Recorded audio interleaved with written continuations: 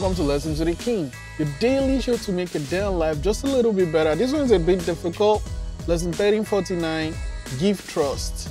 So my thing is, and this is, I'll just be honest with you, like straight up, is naive, and I don't advise you to try it, but this is my own approach.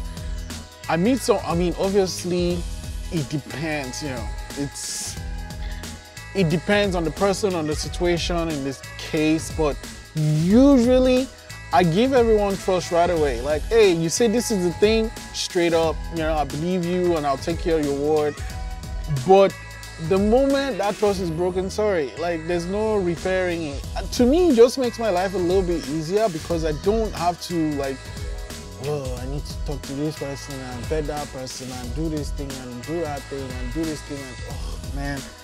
Instead of that, I was like, okay, I trust you, say you do this thing, but okay, no, that's not what you said you were gonna do. So yeah, thank you, it's fine.